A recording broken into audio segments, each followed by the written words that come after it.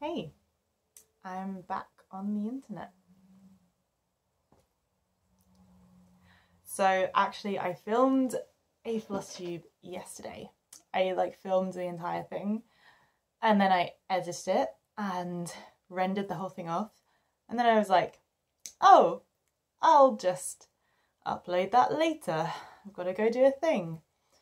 And then my computer, which had just got fixed, decided it was going to crash again, and we had to reinstall, and the whole thing got wiped again. So yeah, I lost a bunch of my kind of sentimental photos, which is annoying, but at least this is something that I can re-record.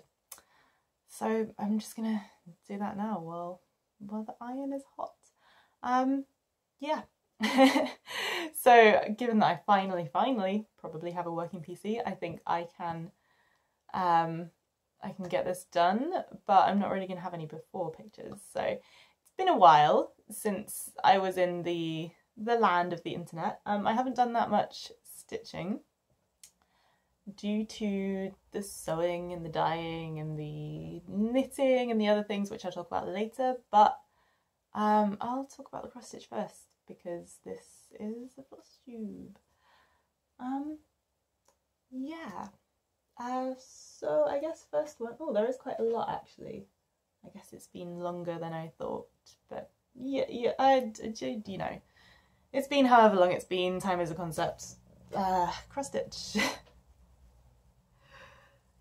So the first one that I have worked on is Mirabilia's The Dreamer.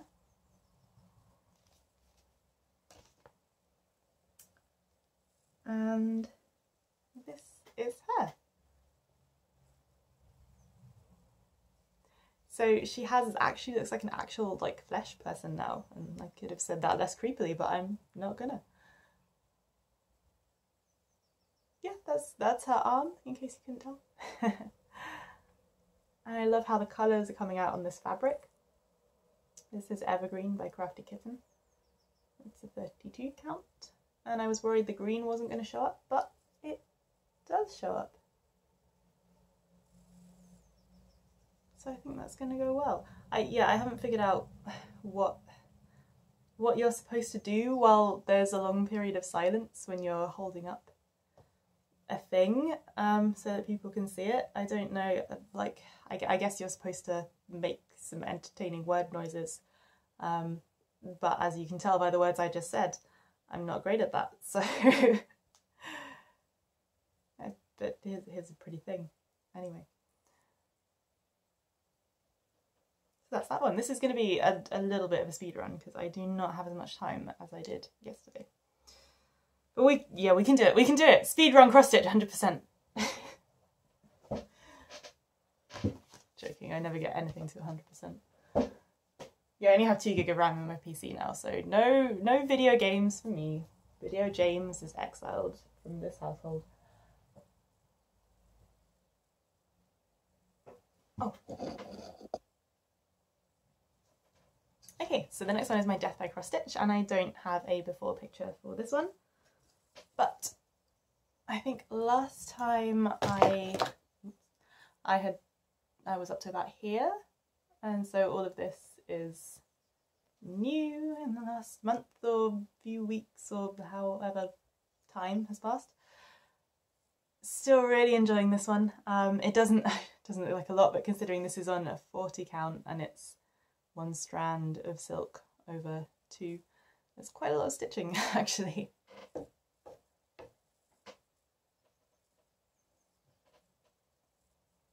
But this is so much fun. It actually, I think it teaches me patience to be working with one colour on such a big design. I do favour the bigger things, as you can probably tell.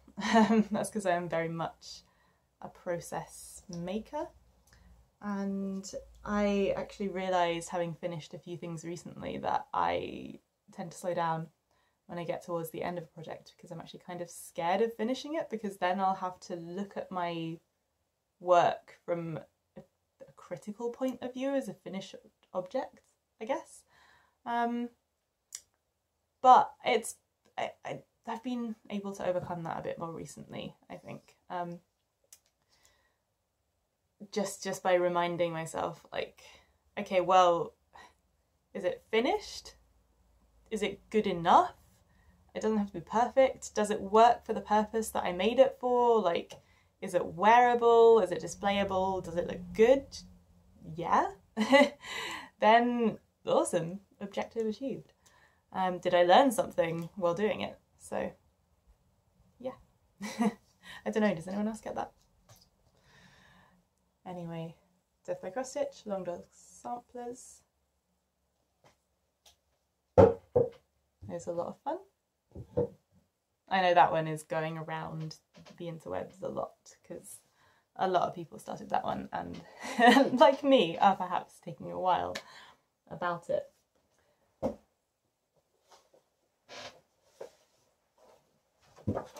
Okay, this is my Gecko Rouge mermaid. Just every time I look at her I'm just like, ah, so cool. This is another massive one. I think I'm about 2% into this maybe. I'm not going to take it out of the hoop because I'm currently working on this one, but there it is. Not that much more progress than last time. But there's so many colours in here and it just looks, oh, it just looks amazing. I've really kind of got into the full coverage stride now and it is very enjoyable. But as you can see, a long way to go, so maybe I'll have this finished in Flosstube 275. We'll see. Put you back on there. How many has that been? Is that 4? I think that's 4. Anyway, the last cross stitch related thing, well, project that I have is a very special one, a new start. And as you might be able to tell from the size of the fabric, it is a Chatelaine design. And if you have not heard of this designer, definitely go check it out. These are kind of like the Rolls Royce of cross stitch, in that they're very fancy, very big, very intricate, lots of different stitches, lots of interesting, unusual materials that are used. They're very, very intricate designs, and I've been wanting to do one for years. I've been slowly collecting the materials for this one. This is the Alhambra Garden mandala. Is it mandala or mandala? I don't know. But I finally have started it, and here it is. I've got it the right way up this time. I think yesterday I had it upside down. It doesn't matter because it's going to be symmetrical all the way around, but this is my small start on the Alhambra Garden mandala. And I love it. This is the treasure braid in here, sparkly, and then these beautiful gardens around. All in here is going to be beads, blue beads, because it is like a pool. So, okay, I'm going to nerd out a bit here. Because I studied archaeology at university, and one of the modules that we learned was about medieval Islamic architecture in Spain, which is what the Alhambra Palace is, among many other buildings. And the way that these palaces were constructed, they were all built around a central courtyard, and there was always a pond or a pool in the middle, and this was like the kind of private outdoor space where the family would be and stuff. And a lot of them, like in the Alhambra, there's like 3 rectangular pools side by side, and just like the reflection is beautiful. And I can't remember exactly what there's some kind of representation about it, But yeah, it's just really beautiful. And yeah, so I've always wanted to go there. And plus my grandfather went there, visited the Alhambra as a child, and showed me the pictures, and I was just like, oh my goodness, I have to go there one day. So one day I will, but not soon. But in the meantime, I can work on this beautiful design. I cannot wait to get to these beads in the centre. It's just going to absolutely make the design. But because I'm stitching this in a hoop at the moment, I can't really do beads. I kind of have to wait till my big scroll frame is free, but that's got Death by Cross Stitch on it, so that's not going to be free anytime soon. So it might be that I have to wait until the end to do all the beads in this, which is absolutely going to drive me mad, but we'll see. And yeah, that's the size of the fabric. It's going to be a while.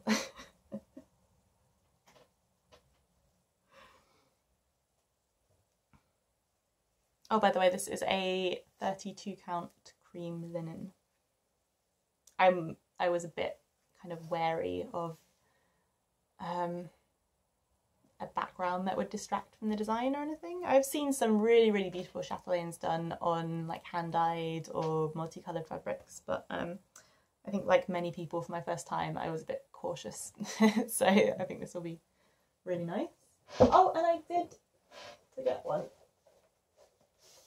I have one more. This is Al Forest Embroideries, The Enchanted Forest. I love this designer. They are based in Russia, and they do designs inspired by like Russian folk culture and folk tales and things, and they're so cool. And I want to live in this enchanted forest in a little witch's hut. So not a huge amount done on this, but I did finish this tree with the woodpecker. I love it so much. We put some bird boxes up recently around our house, and we have some blue tits nesting in one of the trees up the front, which means I can watch them from my window, like carrying their little nesting materials in, and hopefully there will be baby birds soon. Yeah, I know, full of the joys of spring, sickening, isn't it? Nah, not this year. I'm enjoying all the things that I can this year. So I've now reached the top of the design, which makes me feel like I'm getting somewhere, and that's a good feeling.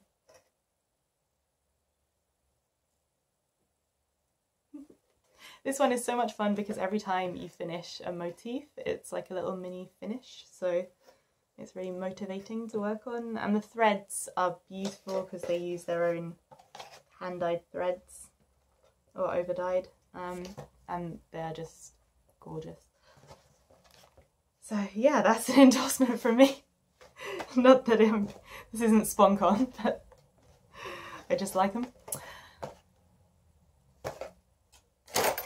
Put you there. Okay, so that's all of the cross stitch. The thing that has been distracting me, or taking up my time most from cross stitch in the past few howevers, is a sewing project. Oh, wait, hold on, before that, I have a little bit of stash. Just a wafer thin. So I just got a couple of Mirabilia charts, some of the older ones, because I didn't want them to go out of print and then not be able to find them. So I got Fairy Flora, which is not my usual aesthetic. Like, I'm not normally a pink fairy kind of person, but there's something about this. I don't know, something that draws me to it. I really like the colour scheme, the composition with the flowers at the bottom here, her wings. This wand is made entirely out of beads. I've seen this stitched a few times, and it's really beautiful. It's just, I don't know, there's just something about it. It's just, I just think it's neat. I just like it. So I got that one, and it's the oldest Mirabilia that's still in print, I think. And then I also got the Nouveau sampler, which has been one of my favourite Mirabilia designs since I first discovered them. I'm not that into samplers, although there are several that I do like long drawn samplers, etc. And this one, which is a bit more pictorial. And I even like doing alphabets. I know a lot of people don't, but I like them. So I might do it on a slightly lighter brown than this. I wonder if I could get that colour with onion skin. Experiment time. Yeah, so that's it.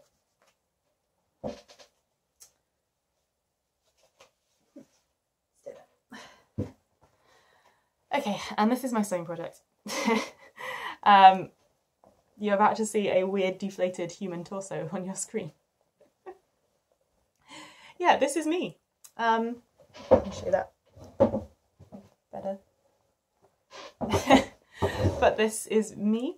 I'm making a bootstrap dress form. So Bootstrap Fashion is a online company where you can send your measurements to them and they'll send you a customized pattern to make a dress form or a dressmaker's dummy. So it's a much cheaper way of getting a custom dress form, but you have to do it yourself.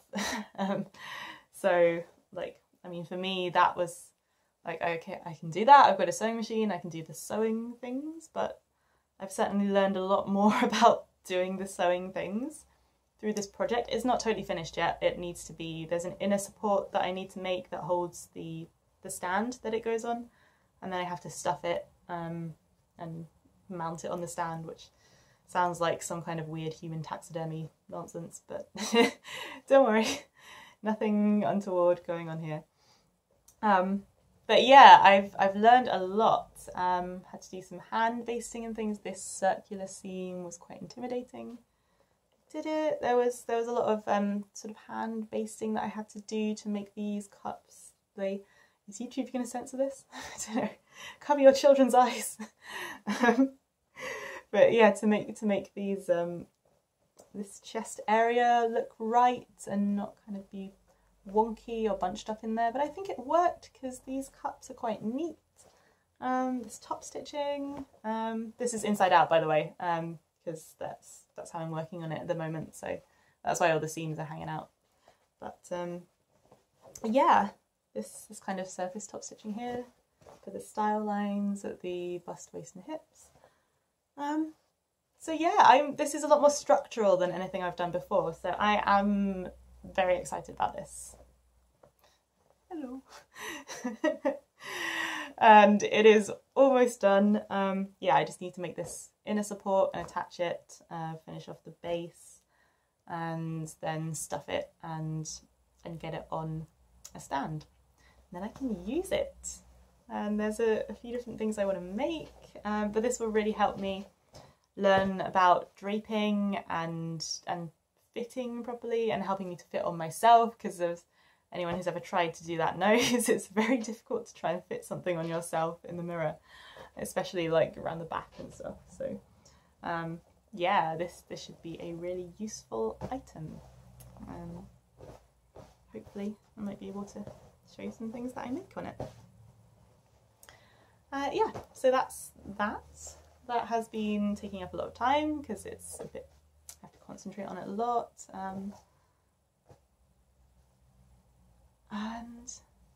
Yeah, I finished the knitted rainbow sparkle jacket thing. Oh no. And this is it.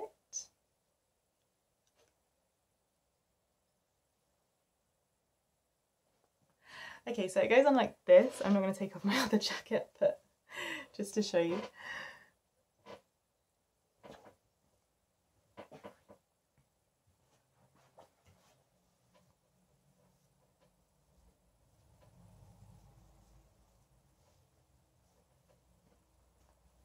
Yep, so it goes on like this. So I've just sewn the ends together here and then edged the armholes with row of single crochet. and it makes quite a nice shrug jacket, which is what I intended it to be. So I think it drapes quite well. I love this 3D braid effect. I think in my last video I did put a link to the blog that I got this idea from. So yeah, this is a success, I think. It's been hanging around for a couple of years, so it's nice to get it finished. This is going off to a friend, but I might make one for myself, maybe in a plain colour, maybe a different stitch pattern for the lace part here. Yeah, we'll see. But I hope my friend likes it. This is so squishy, I love touching it.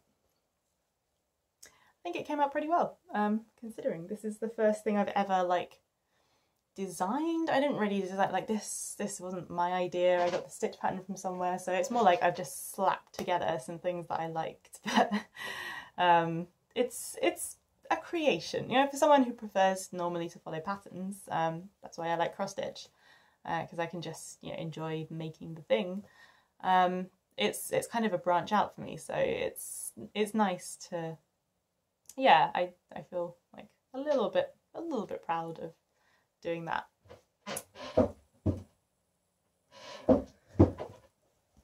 So I finished the thing.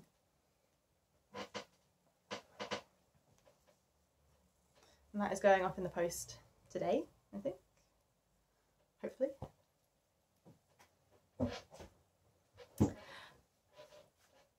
So on my last video, a couple of people commented that they were interested in the natural dyeing clips, and I have been doing some more plant dyeing. Yeah, that's good, because that's what you're about to see. I think I did mention that I was doing some dyeing with apple bark. So we pruned our apple trees a few weeks ago, and I used the bark, which gives an orange colour, to dye some cotton, which I'm going to use to make a skirt, I think. And I don't think the colour is going to come out very well on here. There's a lot of light, but I don't know. It's always difficult to capture this on camera. I think it's just coming out quite pale. But in reality, this is a really lovely soft orangey peach colour. It is quite a bit stronger than it looks on here. And yeah, I love it. I'm going to put the clips of the dyeing process at the end. So I stripped the bark off the twigs, the prunings, and then I soaked them for a couple of weeks just in some water, and then heated those. You're not supposed to boil them, apparently. Just in case anyone is planning to give this a go at any point. It does not smell great. I don't know what I expected. I like essentially heating up slightly fermented tree bark, but it is not a good smell, and my family was not pleased with me that day. And then I did it again, so I actually dyed this twice because I wanted a stronger colour. So yeah, it does help if you keep the lid on the pot. I learned that the hard way. Yeah, just be advised.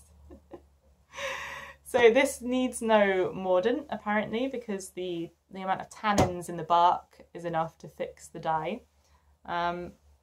So this was just dyed with the twigs alone.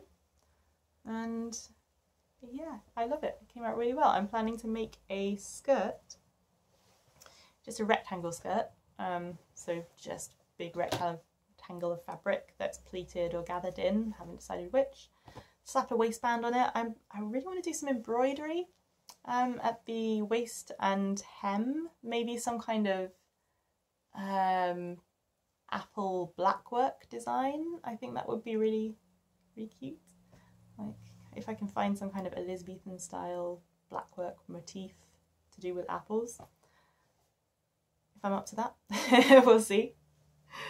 So yeah, I'm really pleased with this, and I wish I could get the colour right on camera. But anyway, next step is to dye some cross stitch fabric, I think, because I have a few ideas for that. And the other one is this yarn, which kind of is coming out.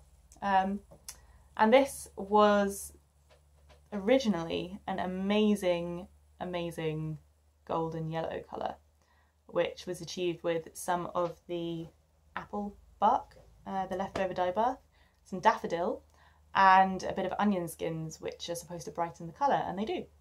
And the reason it's green is because I then placed it in an iron water solution. So I made that with just like a jar full of nails. And iron saddens colours, so it makes them darker. And in the case of yellows, it turns them green. So I decided I wanted to make a variegated yarn, and I just dipped parts of this in the iron water solution, and that's the darker green parts. But what I didn't realise was that because it was so saturated with water, the iron sort of crept up the other parts as well and turned them green too. So I still really like how it came out. You know, I've learned. And this will be really fun to make into something. And it's my hand spun as well, so I can be really smug and be like, oh well, I made this yarn and I also dyed it myself.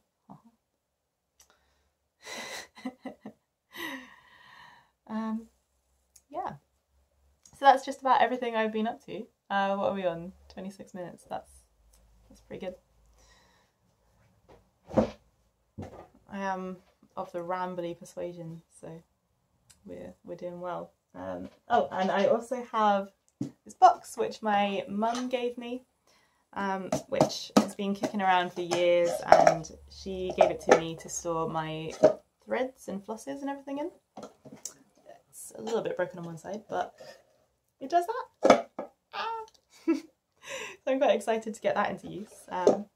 But because this has been kicking around a few years as well, I did find this inside. So I was like, yes, Mum, I might steal this. It's fun when you find little bits of who people's previous lives before you came along. Yeah, so that's about that. Enjoy some awkward dyeing clips.